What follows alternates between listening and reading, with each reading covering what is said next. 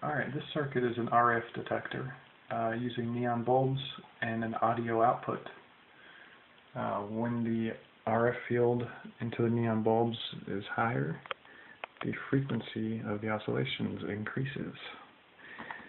So let me go ahead and turn it on. My source of RF is a CB radio, and this is my antenna. And so I'll go ahead and key the CB. This is the gate voltage on the MOSFET. So now what I'm going to do is sort of show you that I can disconnect. I'll disconnect the oscilloscope and just kind of play with this a little bit. Obviously this would be better if it's on battery and smaller in general.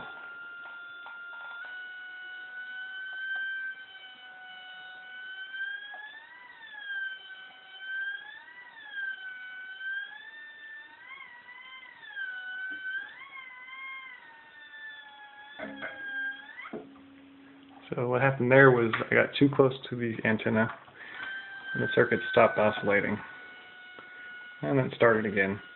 Sometimes I just turn it on and back off to get the oscillation going again. If that happens, also lowering the frequency of the oscillation seems to alleviate that problem. Either with lower voltage or with higher resistances in the circuit or higher capacitance. So this is the front of my Cobra, which is upside down. I'm not near any interstates, so hopefully not causing any interference.